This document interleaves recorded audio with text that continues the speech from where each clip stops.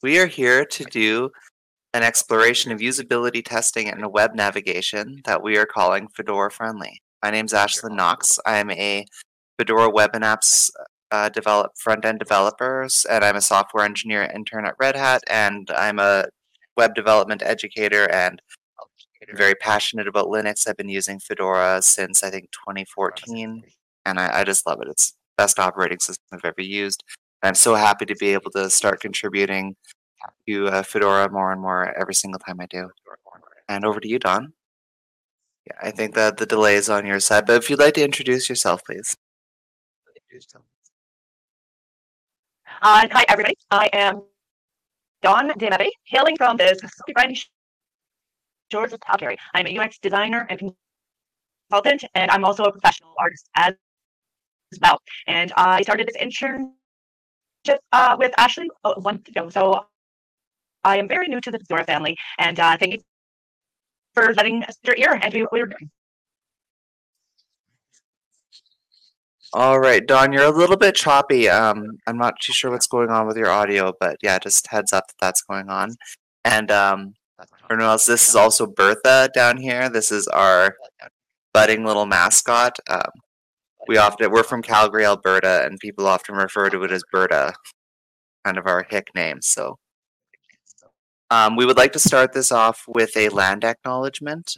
This is a tradition that's really important to us in Canada, and our respect for our First Nations people. And I would like to invite Don to give us this land acknowledgement.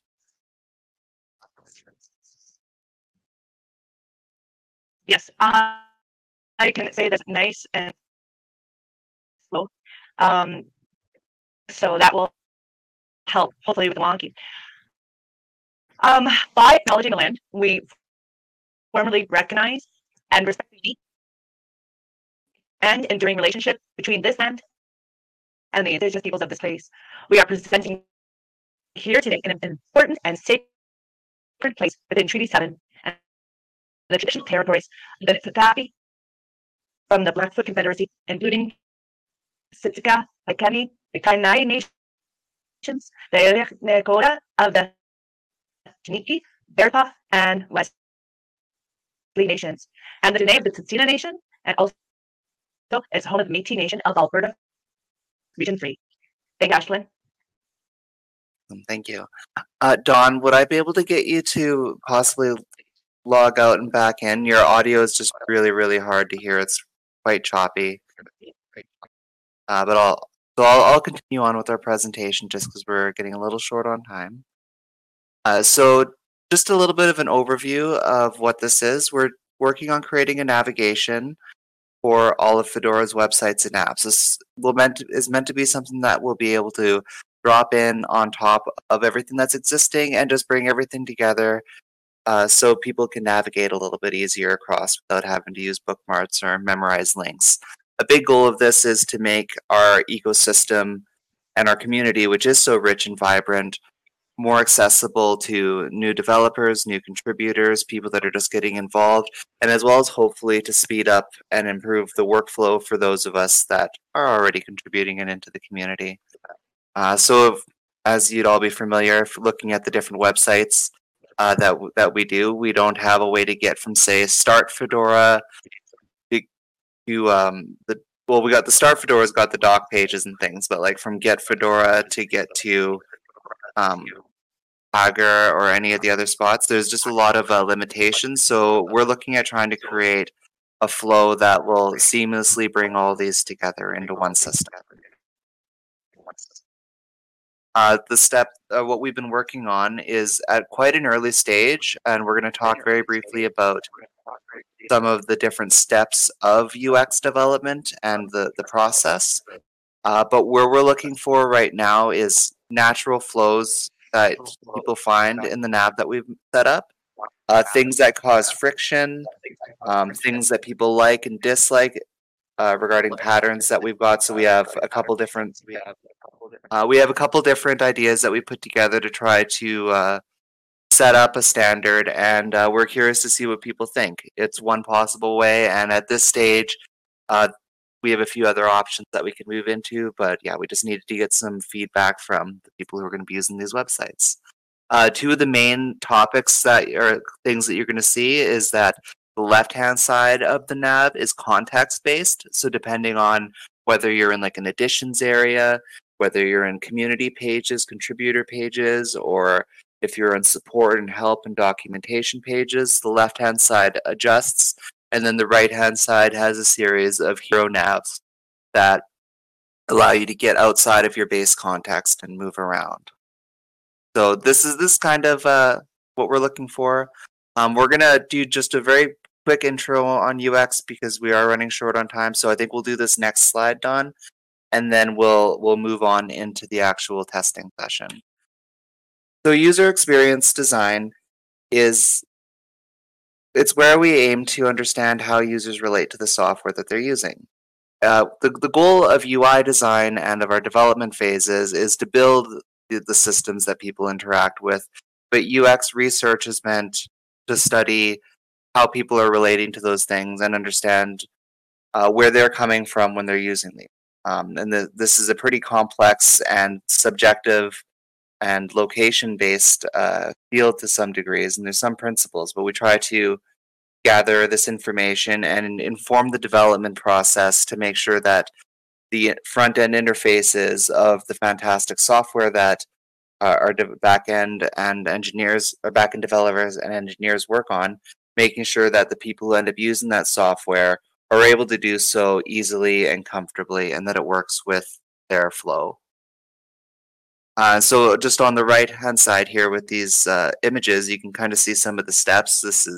This first one being the wall behind you at a previous stage when we were mapping out all of Fedora's different websites. So you can see all the cue cards that we have there.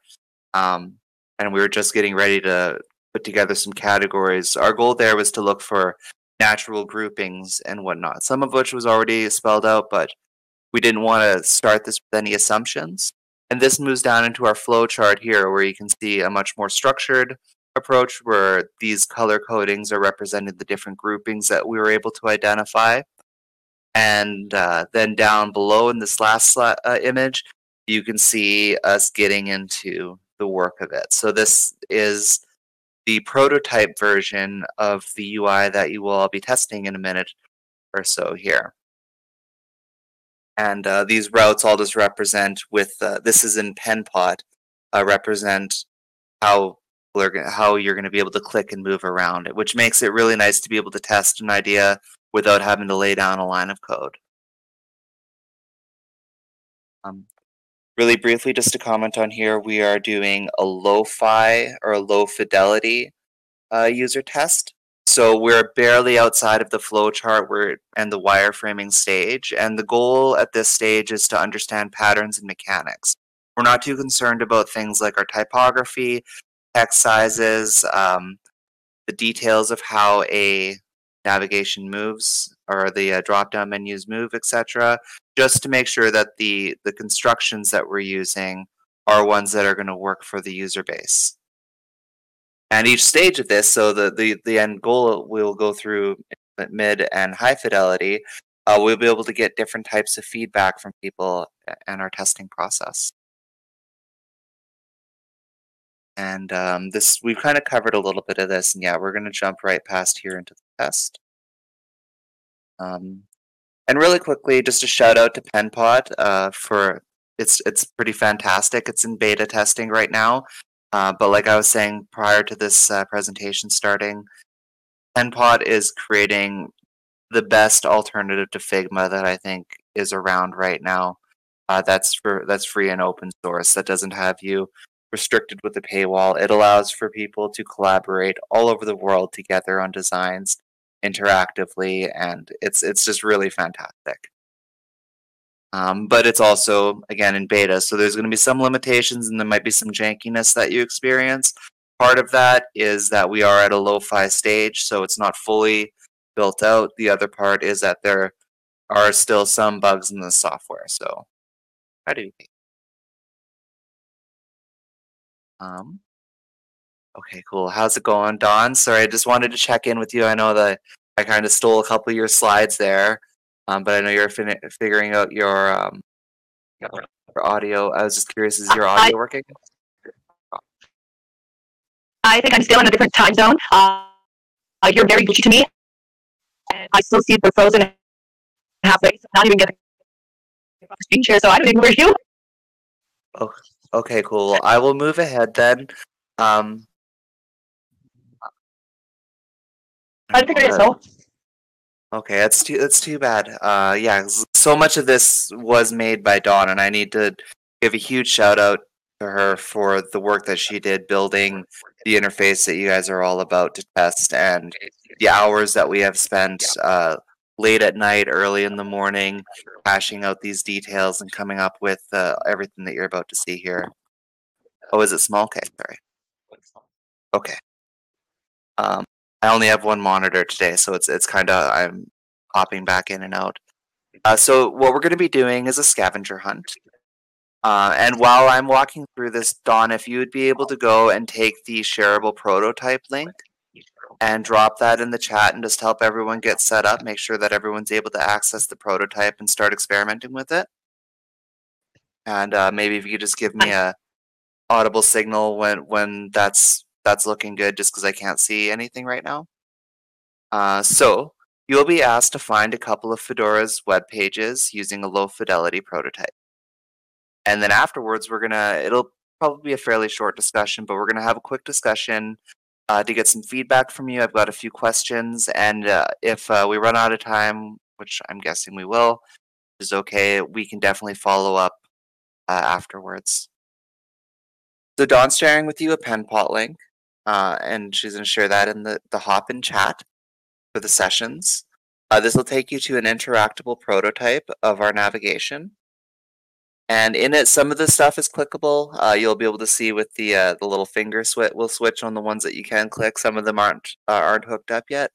But you'll be given a series of tasks here. We have 4 for you today, where you're going to be going and trying to find particular pages and just seeing if this system that we put together feels comfortable. That's the name of the game today.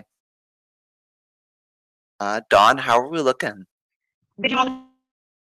You all got the link? Excellent. Okay, let's get cooking with this. I'm super excited. I've been wanting to do a usability test for so long. All right. So your first task, you want to go and sorry?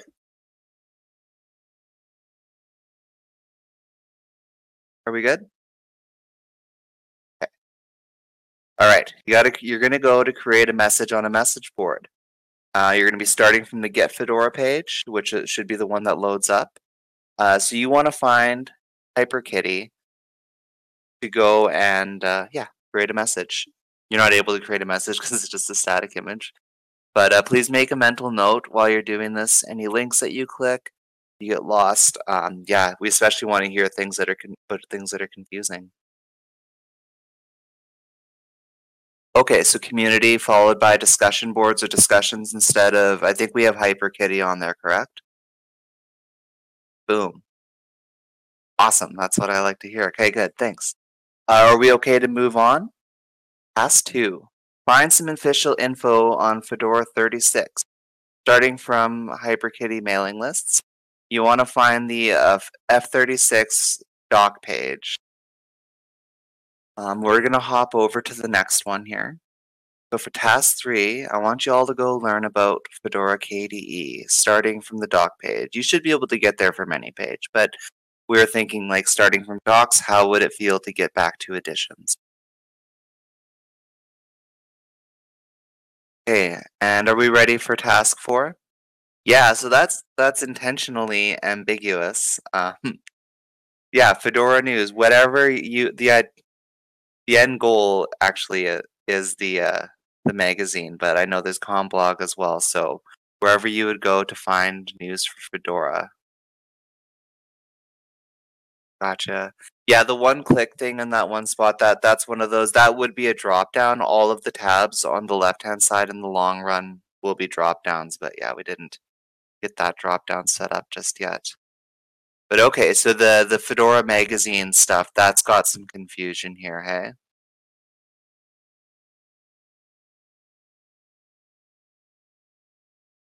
and a lot of people more focusing on the com blog. Okay, yeah, that could be. Yeah, the tricky thing there is at which point are we at a front page?